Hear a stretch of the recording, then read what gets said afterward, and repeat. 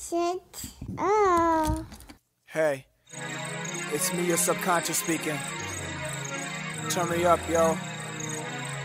Close your eyes. Now that I got you under my concentration, let's pledge allegiance. We are the rare. We are the strong. We are the meek. We're just not humble about it. We've been here since the beginning of time. And all wonders of the world in which we live in are products of our imagination.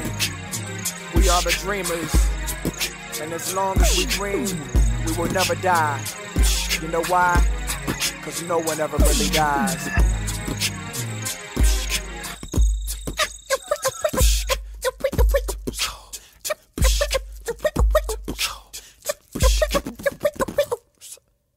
Hey baby, me Chad and Shay, we want to squeeze your... It's latency is so freaking frustrating with communication. Oh my god! And timing. It's on my computer, Brent. You were like 3/4 of a second after me. Yeah. And you still had a straight face, and I was like, if we were in the same room and Brent clocked 3/4 of a second after me, we'd have a problem in the rhythm section. But what's so funny, Brent, is that you are always like 3/4 of a nanosecond ahead of me. Ahead in the groove. Yeah. I'm definitely a on top of the beat player, for sure. It's for sure. That's in my background, though. That's in my upbringing. It's in your DNA, man, and it's part of the whole sound. It's part of the sound, yeah. It's like that's a rock and roll kind of sound. It's also like certain types of funk. It's a sound too, Yeah. Just the role that a certain instrument will play at its certain time, Yeah. in relation to what kind of music it is or what kind. Frusciante will be very on front of the beat, but then sometimes be so far behind the beat, it's crazy. If You Have to Ask would be a good example of that. I don't know how to play it. It's really hoppy but when it gets to the chorus and he does these down, he's just kind of like, he's really letting it kind of slingshot more. The top of the song is so if you think it,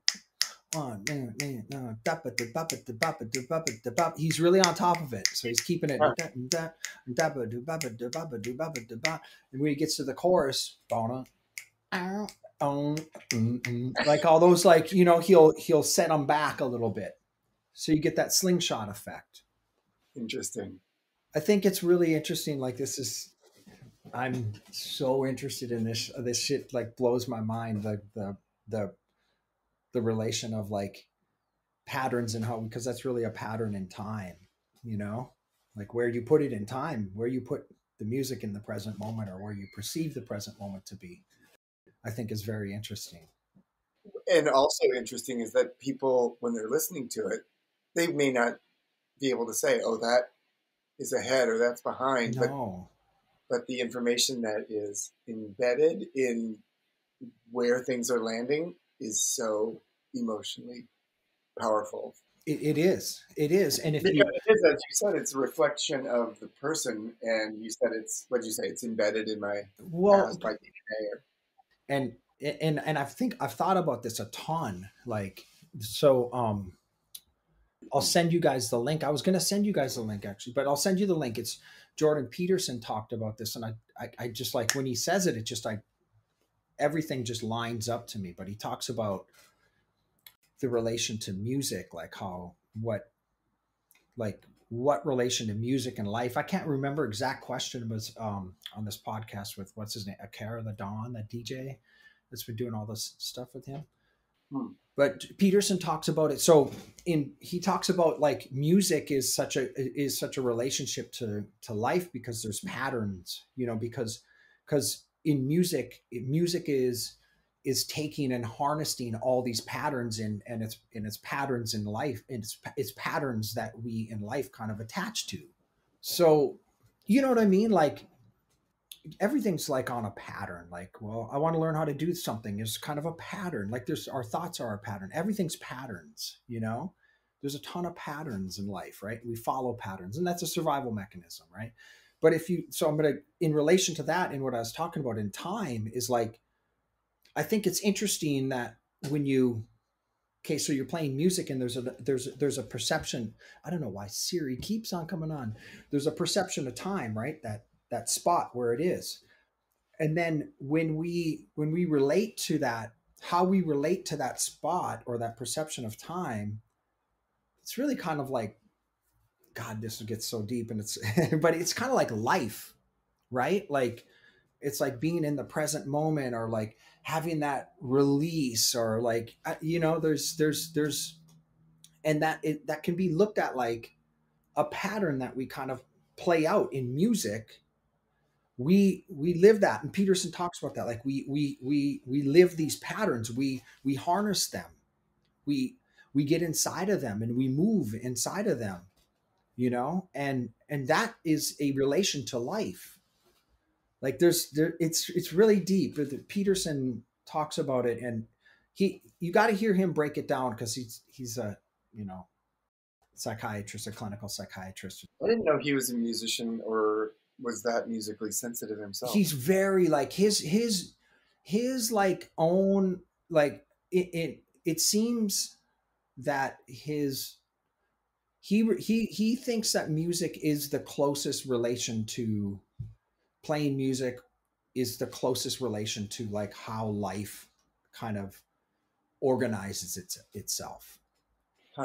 And he also feels like, I've heard him also say that like it's music that is the transcend, is the place that can transcend. It's where like the narrative meets the objective, like where the two, like in his way, I think it's almost like in music is like God, you know what I mean? It's very interesting. He's got a very interesting perspective on it. He's very, you know, it's hard to disagree with. Pretty deep with that shit. So. I think I'll open up with all that. Yeah, I mean, that kind of stuff really blows me away. Cue me, dog.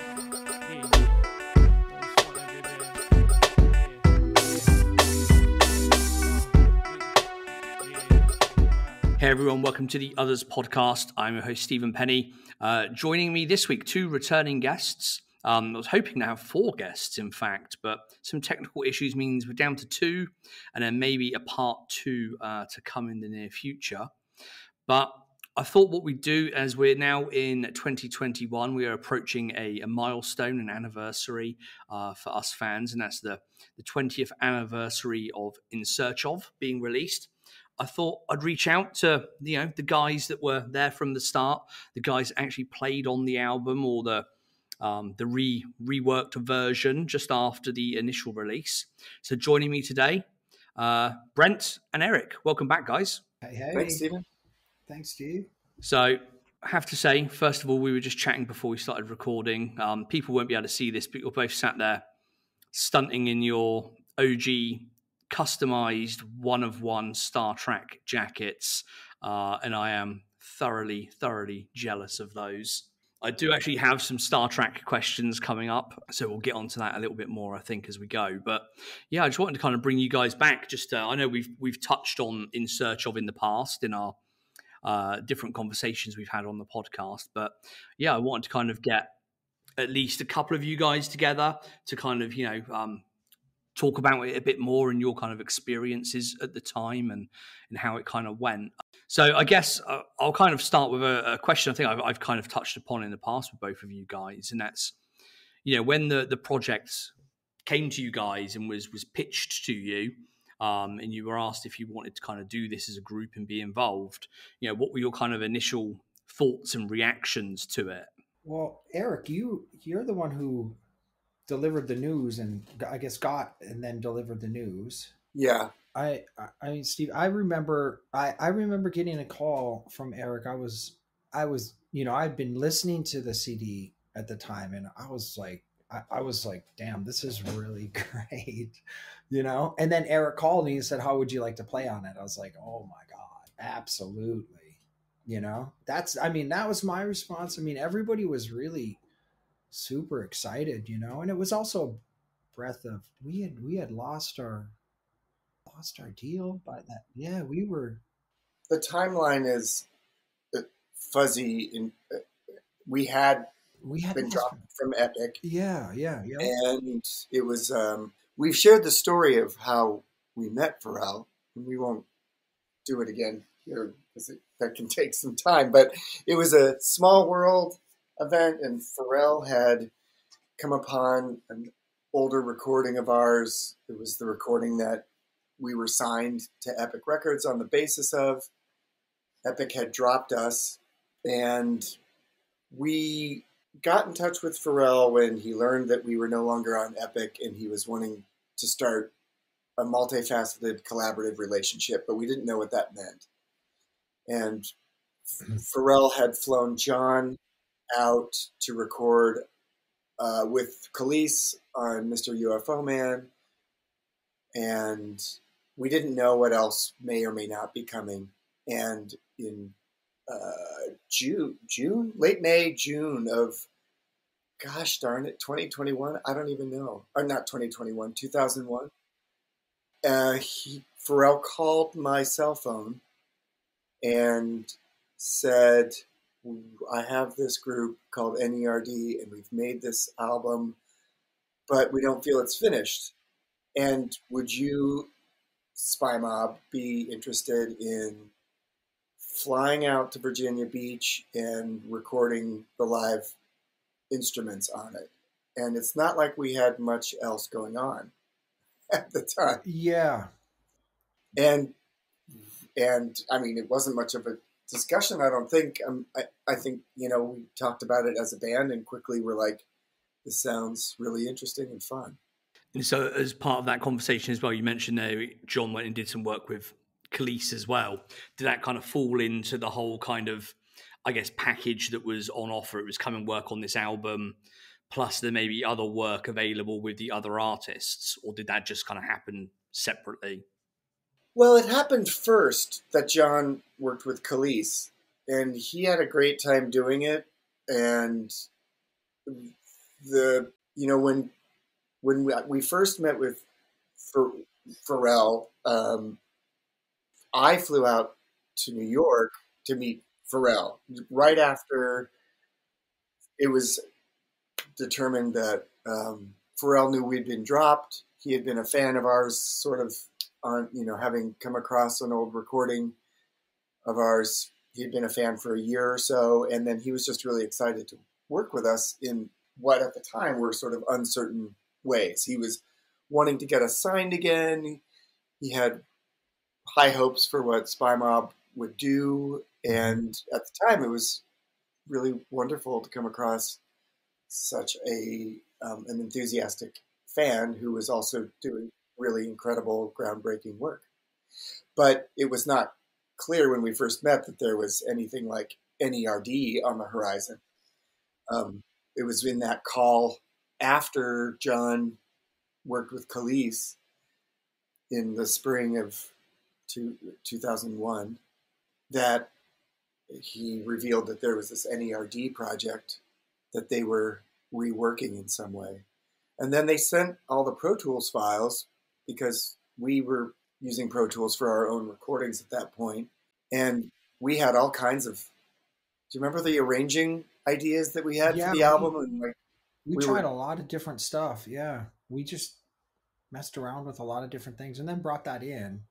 But I don't think much of it got used. No. We had, Spymob always has arranging ideas, and we were putting synth parts down. We had all kinds of ideas.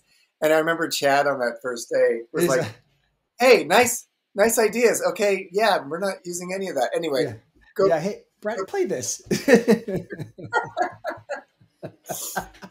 That said, when it came to the instrumental contributions that we made to that album, I mean, I don't know what your thought is, Brent, but I felt like it was basically, they gave us lots of latitude in what we did.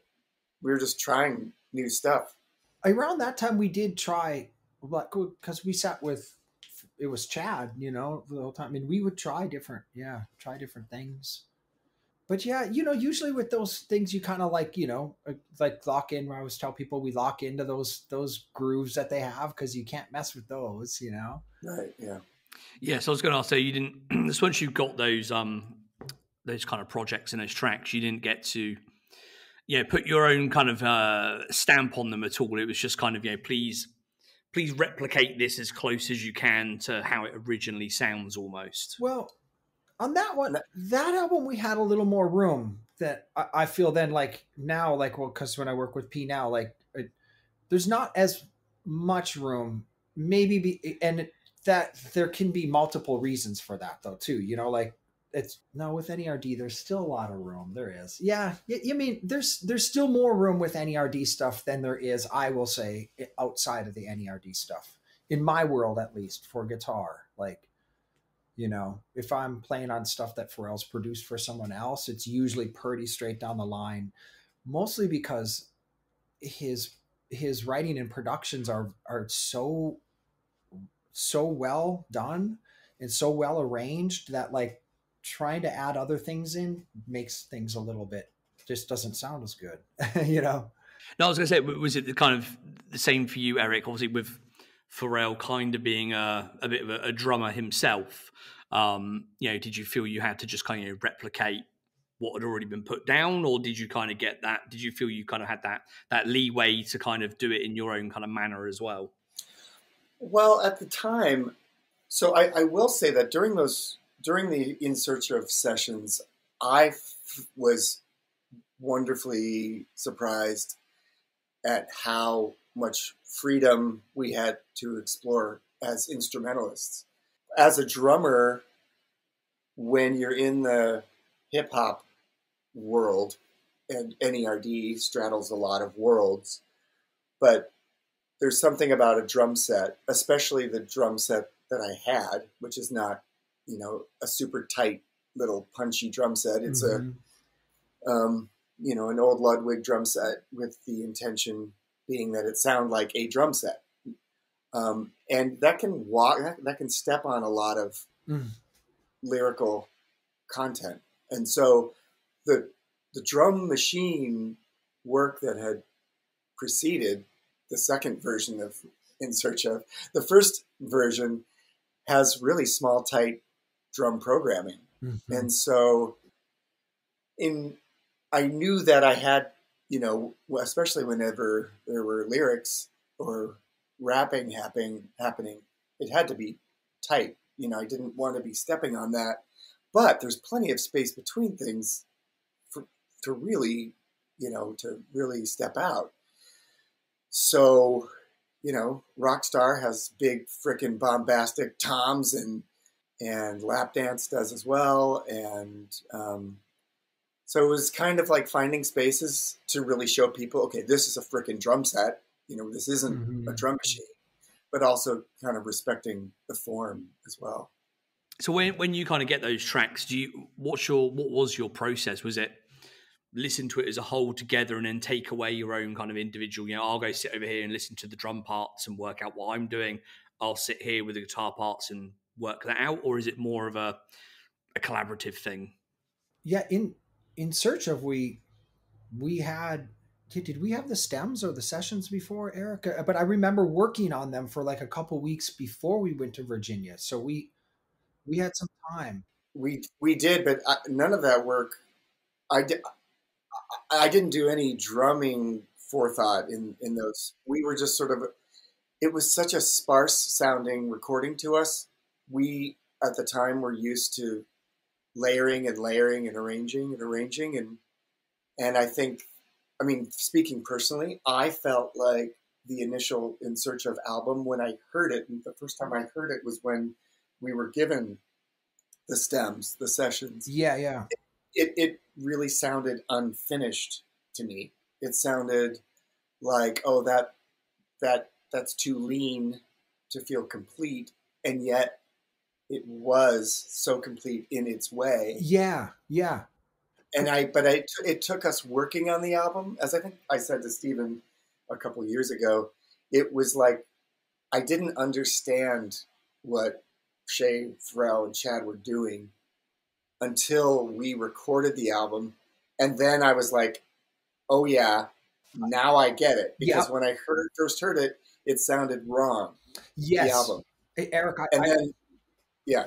Sorry. I was gonna say, yeah, I totally share that with you. Where it's like at first, like I think it's just because of the history, right? Like you grow up, like Eric was like you were saying, Eric. I think that's a really great observation. Is how like a real drum set, even a real drum set that's tight has this sound that's more open. It's a drum set, you know what I mean? It's not as like pinpointed and tight, like, you know, and that gives this sound like this, like kind of big, you know, energetic thing, you know, and it's inevitable. You hear a chorus with a drummer going to the ride cymbal, you know, it's just like, it's blowing up. Like there's no ifs, ands, or buts about it, you know?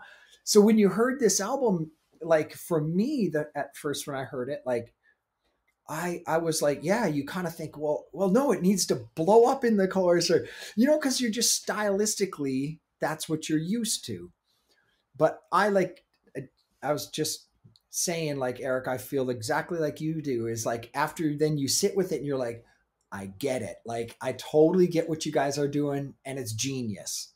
It's amazing. Like, you know, and what's funny is that it took making it to get yes, yeah, and stepping back and like, yeah, we would. But the sessions themselves, I remember the way I recall it is once we got there and we were in the room, and you know, at the time, Pharrell was across town producing Brandy during the day.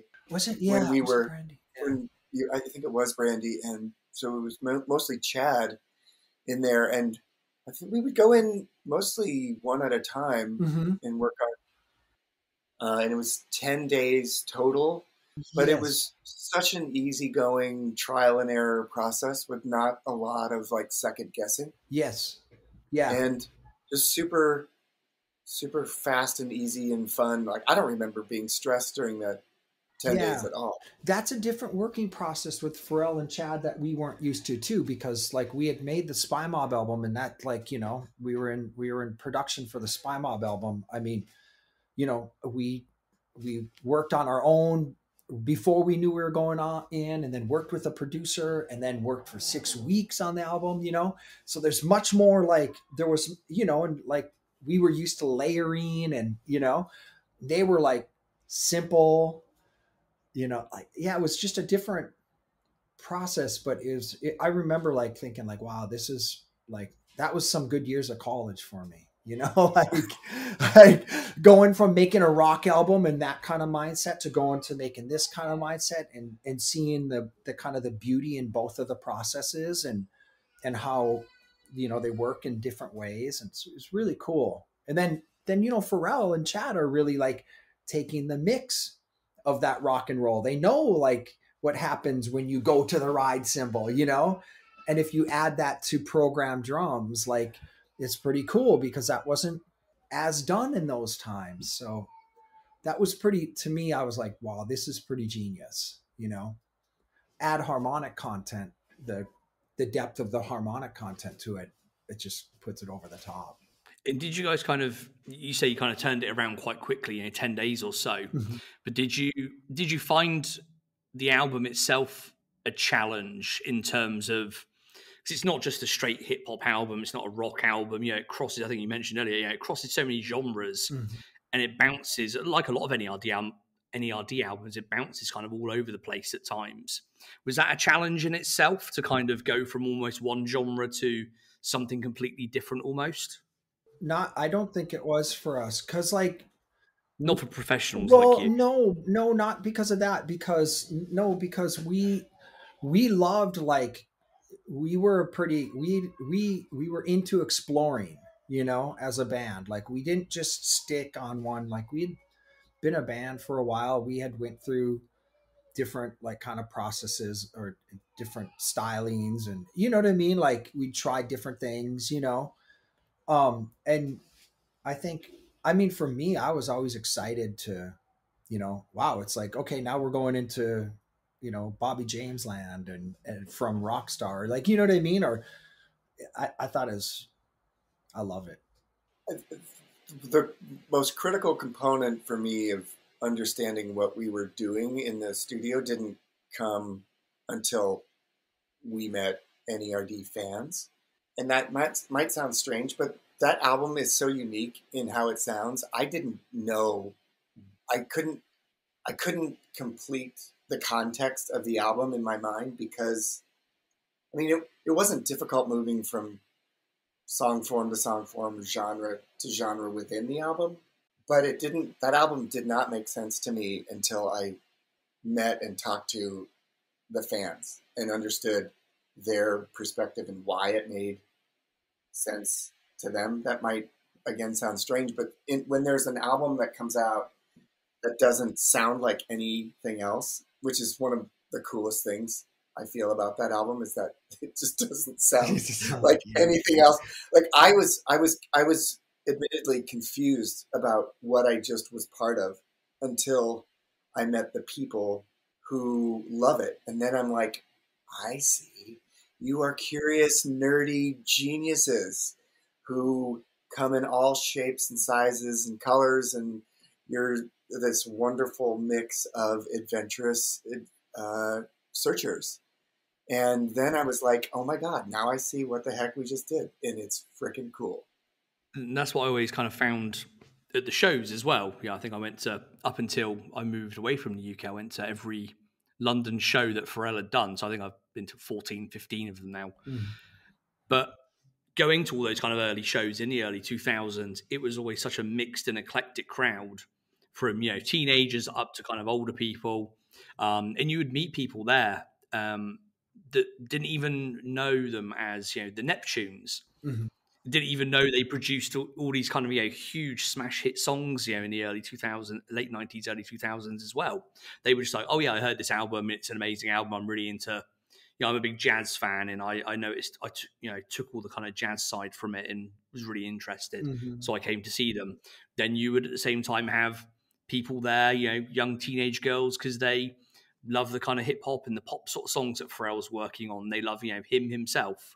So there was always that kind of crazy eclectic mixture of people, which I always kind of loved about those shows as well.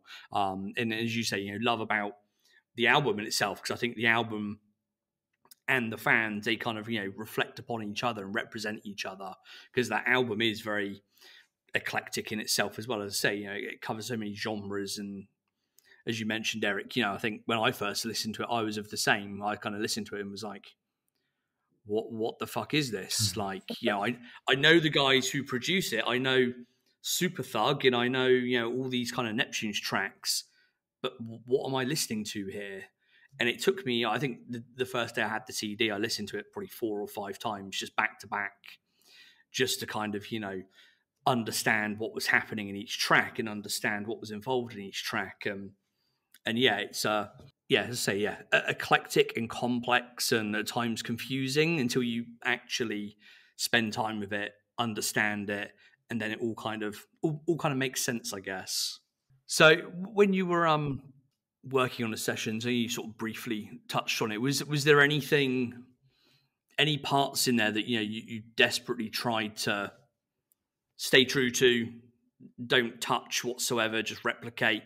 And on the flip side, is there anything where you kind of personally thought, okay, I've got my own way that I kind of want to work this, and then maybe it didn't come off, or Chad or whoever kind of didn't like it? I don't know. I think it was, I always want, I got to listen back to it, and Steve, you'll probably, is that ascending lick in Rockstar? Is that in the original? Na, na, na, na. You know, that little ascending riff? Like, I believe it is. Is it? Okay. I can't remember what, like, kind of parts like there was some parts we really expanded on in there, Eric. I think Rockstar. You know why you can't? You know why you can't? 20 years. You know, the reason why you can't remember is that it was a blur. It was everything was so fast. Yeah, and yeah. there wasn't, a lot of every artist collaboration is different. And Brent and I have done each countless sessions with other artists, and everyone has a different way of working. And I don't think I have ever been in a session that was that light and that fast. And I mean, I went through all the drum tracks, and I mean, we were only there 10 days. It must have been 3 days. Yeah, I mean, yeah, and you know what? It is, and that's how Chad, because Chad is so like, now when I'm thinking back to it, Chad is so like creative. His brain will just be like, let's give this a shot. Let's, like his production styling, I think, is that kind of, he'll kind of mold through a few things, and then you don't even know you just got it, like all of a sudden. And so that's right. Like I feel like when I remember back and even thinking to like working with Chad in, recent years, that's kind of how he just moves fast. So it's hard. I can't really quite remember, because Chad was just kind of molding things so fast, and their creative process it's super fast. It's very quick and very gut instinctual too. There were a couple of songs that I do remember having. I do remember like feeling. I remember on Provider. I don't know if that song was recorded to a click. I mean, I know there on the original version there was some electronic drum component, but it's kind of herky jerky, and yeah, the vocals were already recorded when we put on our parts. So yes, yeah. I remember feeling super self-conscious at the time that my drumming was not melding in a smooth way with the other rhythmic elements on there. And when I listen to it now, I still hear what I heard then, but it makes sense to me now. But it's not this smooth, groovy feel. It's really kind of, yeah. I remember thinking at the time, this is not done. But Chad determined that it was, and it's now Provider. Yeah. Which is great. Yeah. There are some things in there that I listened to the album recently, and there's some things that are looser than I would have been okay with. Like it, Right. so I know I would have said, like, now I would have said, hey, can I try that again? Or, you know what I mean? But, but yeah, it's like, you kind of go, well, no, there's no way. Like it just wouldn't be right. Like it's like, it's so perfect in its imperfection. And it's kind of just like there's a clear heart element to the album, right? Like it just kind of like feels like the takes are kind of like, nope, that's it. No overthinking it. Like, well, right. Like I don't even remember recording Lap Dance. I mean, I don't even know where that came from. I mean, I remember playing it 100,000 times in shows afterwards, but I don't remember the original recording. And like, cause the classic feel too, Daryl would always talk,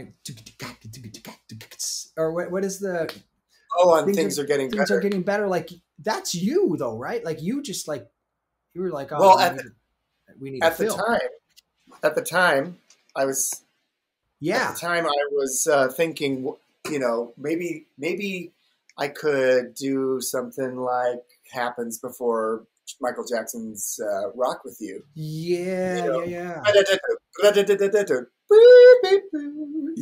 And I was like, maybe I could try a few things. But yeah, that's another moment that I do remember thinking, okay, maybe I could do something here. Yeah. That's super cool. I remember on, Provider, like one of those that I used the acoustic guitar. Provider, right? Was it Provider with the nylon string? Yeah. Oh no. Woke up, had the same. Dude, I can't believe I never played it about 8,000 times, right?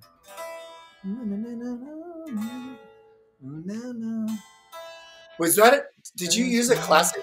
No, I used a classical. I used a nylon string, and the nylon string was it was a terrible guitar. It was a horrible guitar, and that's all we had. And so isn't there there's that part, and when I did the ending of it, I had to do it, and Chad, like, because I had to bar it at some point to get these open strings. So I played that, and then Chad would bar it for me at the time I needed it so I actually played, that guitar part was played with Chad's assistance. I hope he gets credit. I was about to say, does he get guitar credit? I don't know. We should, but yeah, I always remember that, thinking like that, because that's the only nylon string we had around, and it was really kind of junky. It might have been just like a student model or something, you know. And we were like, let's just make it work. But that's the genius. That's what makes that album. You know, that's the kind of the spirit of that album. You know. Yeah. So when you guys kind of came to, you know, finishing up, and the album obviously kind of comes out, gets re-released, gets released in North America and in other places as a kind of different version. Had you already had conversations about kind of, you know, touring with those guys and touring the album, or did that come as a kind of separate thing? I remember it being very up in the air. You know, my sense when we recorded that record was, this was really fun. This was a very new approach to making an album. But like I said, I think collectively we weren't sure what we just did. We didn't know how that was going to fit in anywhere. It didn't sound like Hot in Here. And it didn't sound like other productions that the Neptunes were doing at the time. It didn't seem to fall into any category of, you know, what bands were touring in support of. But we knew that was possible, just given the likes of, you know, Pharrell and Chad. And so I think, and again, at the time, we weren't sure of what we ourselves were going to be doing. We were going to be, John was writing, and we were going to be working on new material, but we didn't have our calendar wasn't full, let's say. And so when we heard that, you know, it started with just a smattering of shows. We did a couple of New York shows. LA, we did, I believe, Viper Room. I Yeah. remember doing a Viper Room show really, really early. Yeah, just sort of like testing the waters. And then I know Pharrell was with Marty Diamond at the time That's right. as a booking agent. And then suddenly we had a series of shows. And then over the, gosh, I can't freaking remember. So what is the March 2001 release date? Is that when our version came out? No, so I think the European one was August 2001, then your one was March 2002. So why does it say In Search Of was released March 12th, 2001 on Google? Because that was the original electronic version in Europe. That's right. Okay. So it was. So thank you for reminding me of my life, Stephen. Yeah, me too. Because so we recorded July, late June, early July, because we were there for the 4th of July in Virginia Beach. Super sweltering day at the beach, I remember. So hot. So freaking hot. So that was July 2001. Mm-hmm. And then 9/11 freaking happens. Yes. And when we don't know, wait, so we recorded July of 2001 and the album came out here in August in Europe just after that, the electronic version, yeah. No. We recorded after the electronic version was released in Europe. Yeah. It was released in Europe and then pulled, and then Pharrell was like, let's redo it with Spymob. Yeah. I didn't remember he pulled it. Yeah, so those original ones are quite. They've got a different cover as well on the CD. They're quite rare, quite hard to come by nowadays. I think I've got 2 copies in my mum's loft back in the UK somewhere. But yeah, I think it was out for, I want to say 4 months, maybe 3 or 4 months. But and obviously it only got a limited European release. But they put hardly any promotional marketing behind it, so it didn't really sell because nobody knew who N.E.R.D were really. You know, it had a sticker on the front saying from the producers, the Neptunes, who have had hits. You know, I've got the poster over there. You know, Give It to Me and Super Thug, whatever. So people would see that in the shops and go, "Oh, well, I know those guys. Go and buy it."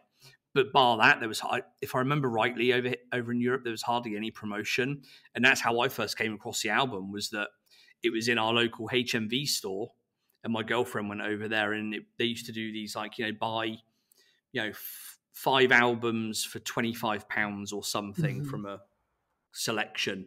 And again, she just picked it up because she knew that I liked hip hop and knew those songs.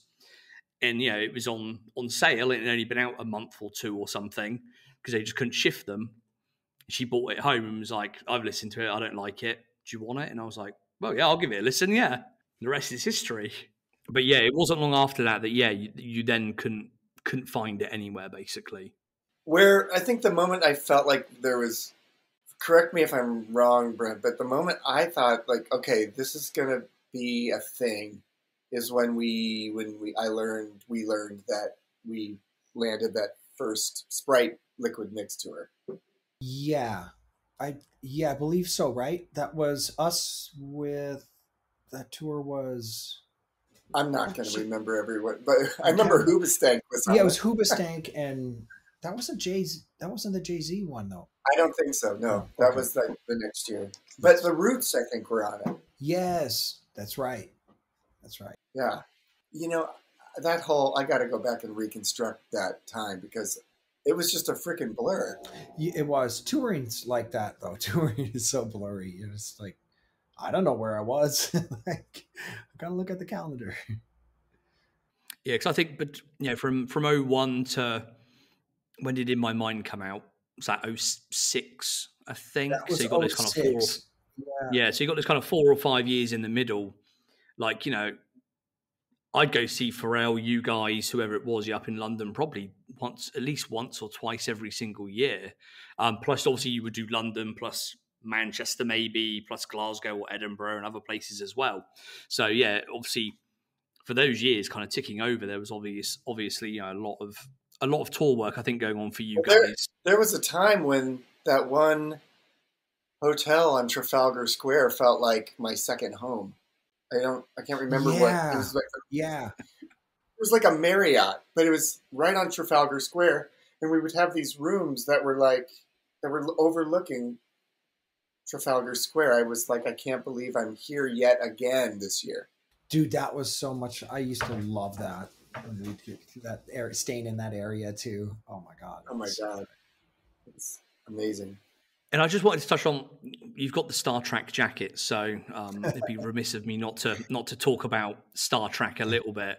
And you'll have to correct me with the kind of timelines here, but around 2003, we've got your own album released on Star Trek, and also you guys had a track featured on the Clones album. Was it Half Steering? Which one of those kind of came first? Was it your album or was it the Clones that came out first? Do you remember? Well, just for clarification, we never released an album on Star Trek. We did, however, get signed to Star Trek when N.E.R.D formed the deal with Pharrell and Chad. Okay, so the album didn't actually come out under Star Trek. Right, so we had made this album for Epic. We were dropped from Epic, but we got the album back.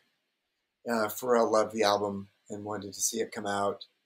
But we were still in the process of working out the marketing with Arista when Pharrell and Chad and N.E.R.D went separate ways. So our album later came out on Ruthless Records, which is Eazy-E's old label, then run by his wife, Tamika. But at the time, our album didn't come out. But yeah, Half Steering, Half Eating Ice Cream came out on that compilation, that Star Trek compilation, which was a unique contribution to that compilation. Yeah, so there's 2 tracks on there that are, you know, rock tracks. There's your one and High Speed Scene. High Speed Scene, that's the other one, yeah. And they're the only 2 tracks that aren't produced by Pharrell and or Chad as well. Is that a track that you kind of had in your locker already, or was that something you did because they asked for something for the compilation? think we had it in the locker. Yep. In 1998, John started writing a batch of songs that really started to sound like they could find a wider audience. And we had recorded a 6-song EP before that, a full-length album, other recordings. But that was, in my mind, I think the first of what were, you know, a series of songs that we were like, hey, this is sounding both like Spymob and also more commercial. Yeah. And that was one we produced with Alex Awana, yeah. who was our engineer, producer, co-producer in those days. And yeah, that's a song that was only released on that compilation and it hasn't been. Well, I guess we released it as what? Did we ever release that song? Was that on our demos? Oh, was that on the 6? Yeah, that was on the 6-song EP. Was it on the 6-song EP? Yeah, okay. Sorry, Steven, kind of blurs around. Yeah. I'm actually going to double check that because I'm not sure that it is. Some of these, Steven, it's just blurry. Yeah, I always say now at this age, I struggle to remember what I had for dinner yesterday, let alone what I was doing for work 20 years ago. Yeah. So, yeah.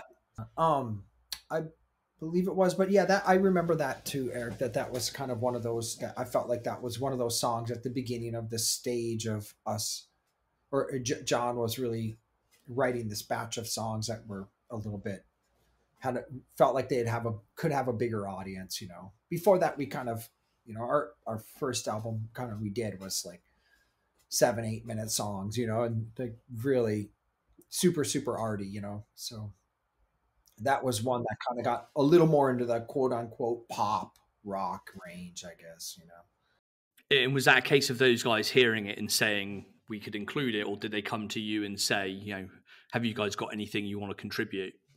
Well, I did double check it. That song is on the 6-song EP that's just called Spymob. And okay. we recorded those 6 songs and we felt like, I mean, that we were doing it all ourselves in terms of finances, but I can't say that without saying a thank you to our old friend who's no longer with us, John Cooker, who donated a lot of amazing recording time at a special studio in Minneapolis, no longer there, called CD Underbelly. And we made these 6 recordings. We really believed in them, and we started shopping them around. And we were talking with a Chicago office, Columbia Records in Chicago. They offered us a demo deal. We turned it down. We got this album into lots of folks' hands, and we finally got it into a couple of attorneys' hands who really fell in love with these 6 songs. And we started shopping it around to publishers, and it was someone at Famous Music Publishing who got a copy of this album that just happened to hand it to Pharrell one day. And Pharrell, in the summer of, gosh, I don't know, 2000, 1999, I don't know, but he talks about the summer that all he did is drive around and listen to our 6-song EP. So he knew all those 6 songs. He loved Walking Under Green Leaves, was a favorite of his.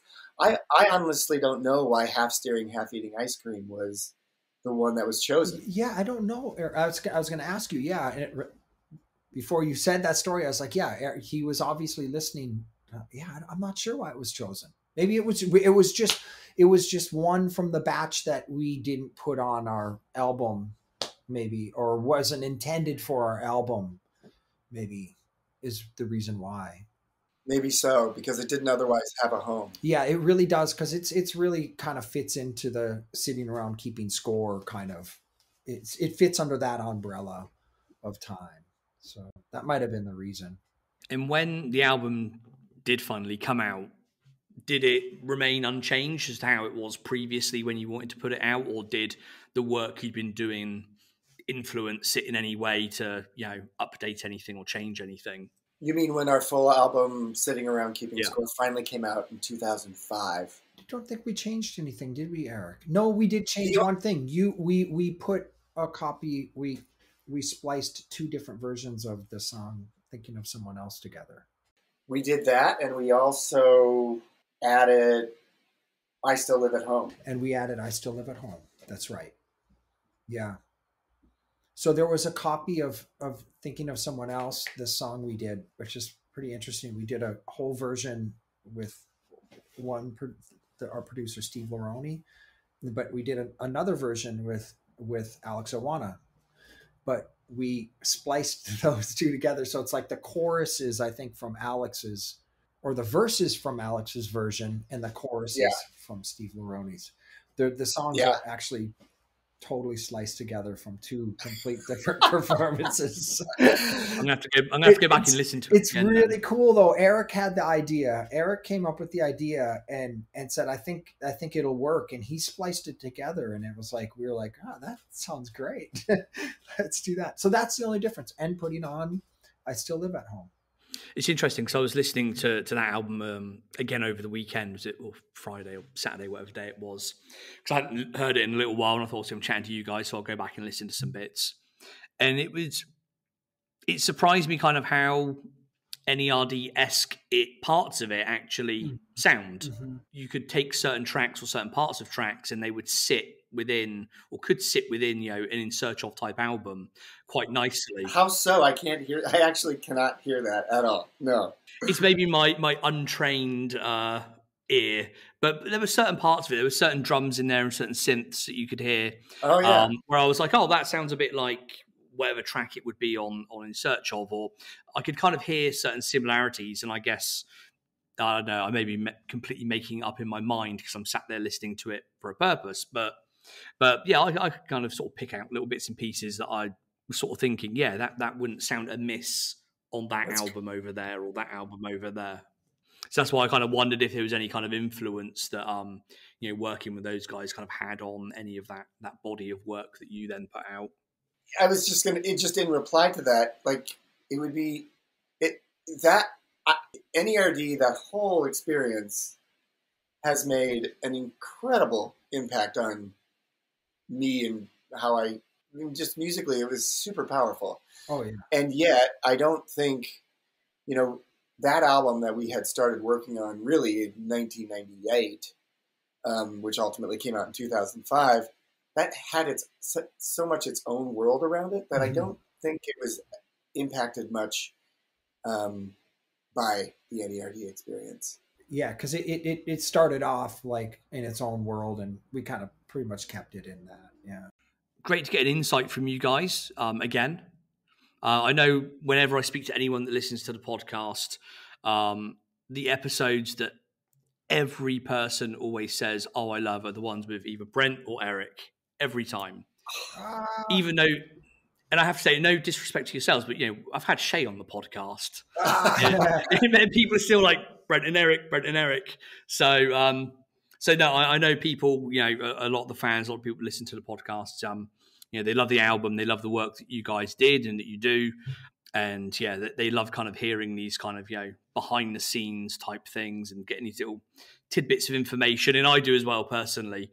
So, thank you again for jumping on the podcast. It is very much appreciated. I know the fans and listeners also really appreciate it. I'm not quite sure if I can sit on this episode until August or the following kind of March, or whether it will go out before. I think once I've edited it up. I like the drum and the jacket. That's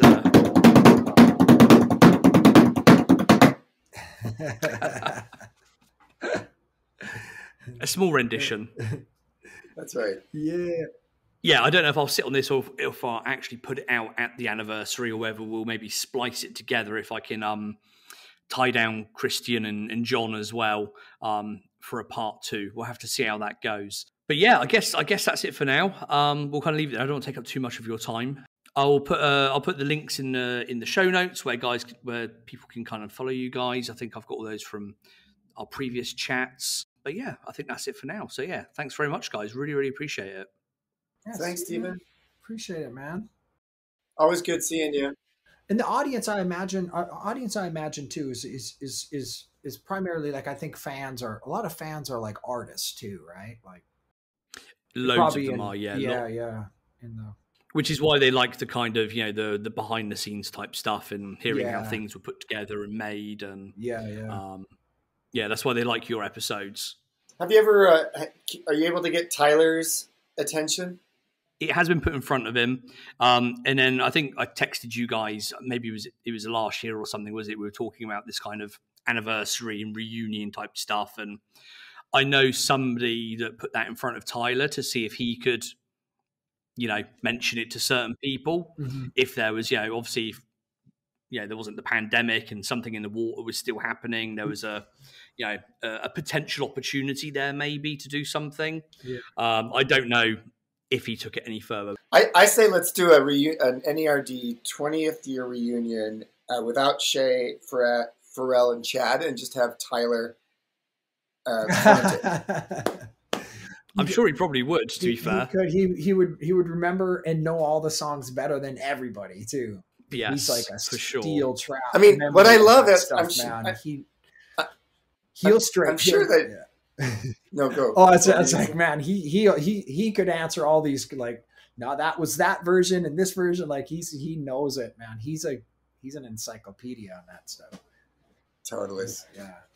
It's amazing because he's one of those like sort of super fans and people that I've kind of been aware of over the years as well. But I was never really a fan of his for quite a long time, like the early stuff.